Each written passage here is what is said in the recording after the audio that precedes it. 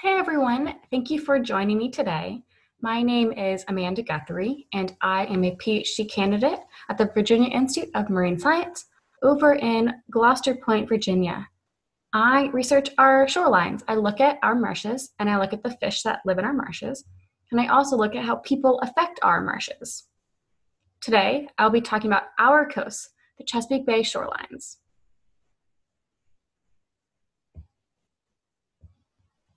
Here is a picture of the Chesapeake Bay from satellites. I am down here towards the mouth of the bay in Gloucester Point. About 120 miles north of me is Washington, D.C. The bay is really long. It's about 200 miles long, which is the same as 3,520 football fields. We also have a lot of water here. The bay holds 18 trillion gallons, which is equivalent to 230 billion bathtubs. If you were to fill one bathtub every second, it would take almost 900 years to fill enough bathtubs to have the same amount of water that is in the Chesapeake Bay. The bay is also filled with life. There's over 4,000 different plants and animals here. About 350 of those are going to be your fish species, and about 170 of those are going to be your shellfish species. This includes your crabs and your oysters. We often call our typical swimming fish fin fish to differentiate them from the shellfish. We also have over 2,700 plant species. One of the iconic fish in the bay is the rockfish, also called the striped bass. Another recreationally caught fish is the Spanish mackerel, and this is a beautiful fish, as you can tell by its color pattern here. Another iconic species in the bay is the blue crab. And we also have the Atlantic menhaden. So this fish is caught and used to create fish oil, and it is also a key food source for a lot of other fish in the bay. A lot of other bigger fish will eat the Atlantic menhaden.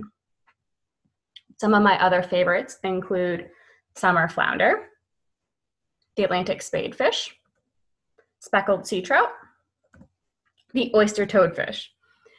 If you haven't heard the noise from an oyster toadfish, it's definitely worth checking out.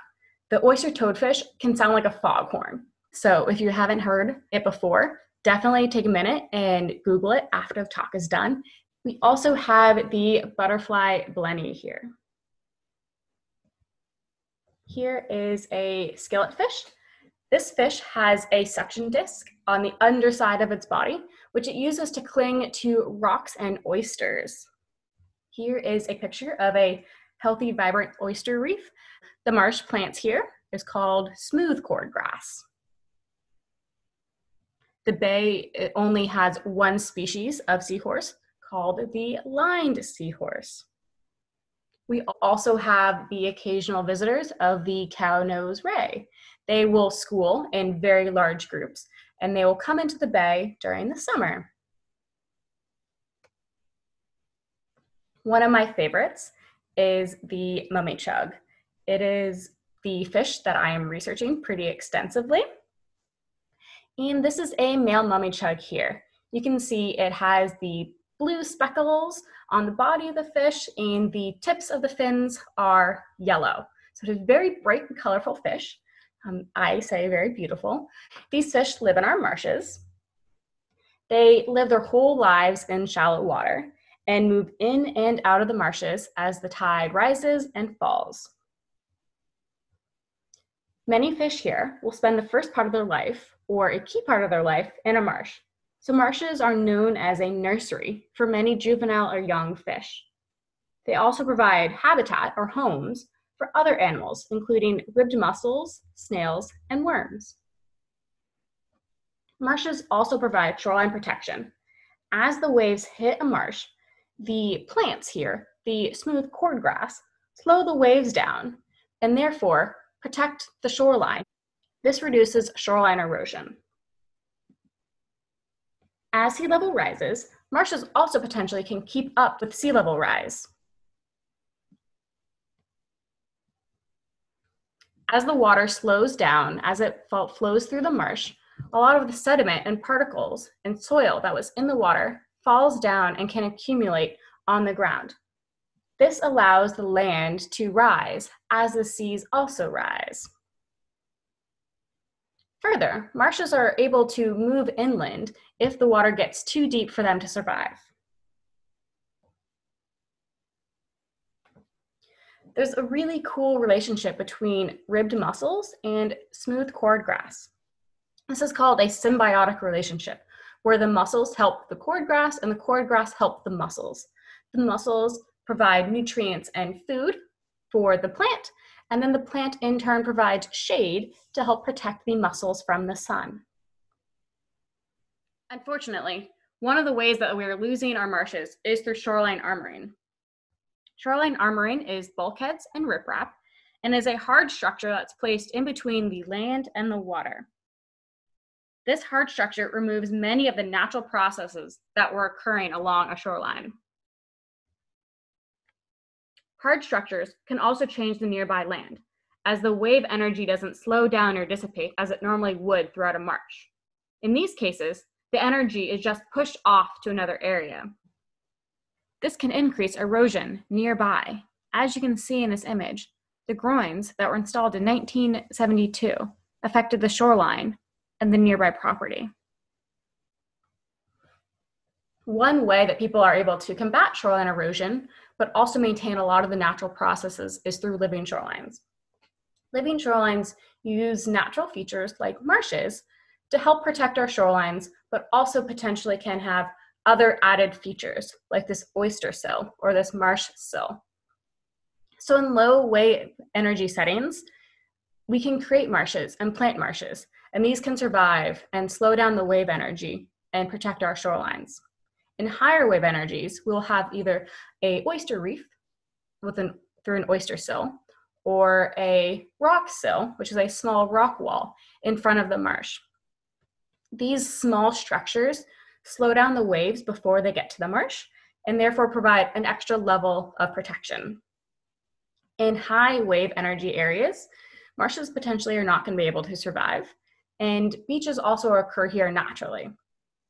And so a offshore rock structure can also protect the beaches that were naturally occurring there. For my work, I look at living shorelines with this rock sill. I am part of a team of researchers, and one of our main questions is, how well does a living shoreline mimic a natural marsh? To do this, we researched various living shorelines and natural marshes throughout the bay. And one of the ways we did this is we put out cameras to record what was happening on the marsh. So I'm going to play this quick video here. So I'm going to play it twice. So there is a bird that hops on the sill about 8 seconds in. So it's really fleeting, really, really quick. The bird will hop in and then leave. And then we also will be joined by a bird on the ground at the end. On the marsh side of things, there are snails and crabs that move along the ground when there's no water there. So when it's at low tide, at high tide, the snails will move up the cordgrass to avoid the water.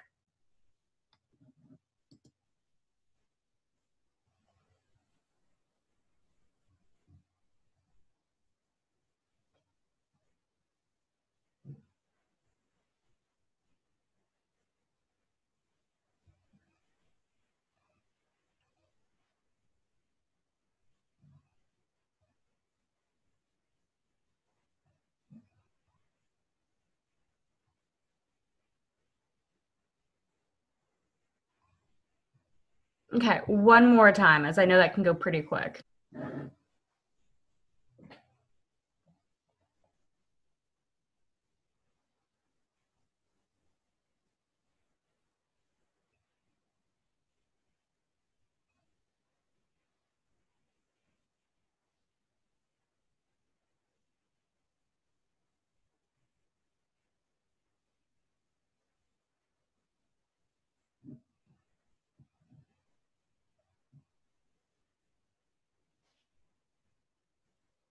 On these cameras, we also recorded some birds poking around the marsh. We also saw a lot of birds using the sills as an area to feed.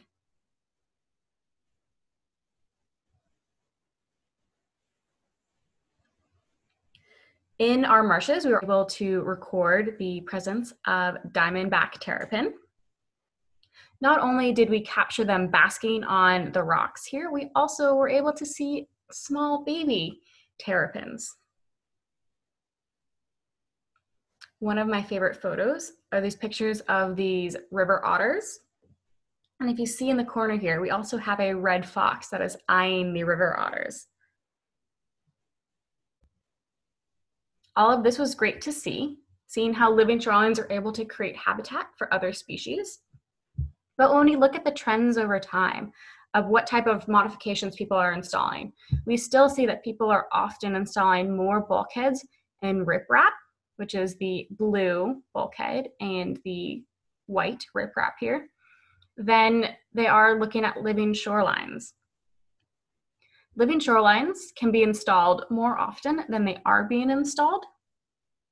And this would help our overall ecosystem if we have more marshes and more living shorelines rather than bulkheads and riprap. Now coming back to our research question, how well does a living shoreline mimic a natural marsh? So we are very pleased to say that our work is showing that it does it very well. So very exciting to see that we're able to create and maintain habitat. Thank you all for joining me today.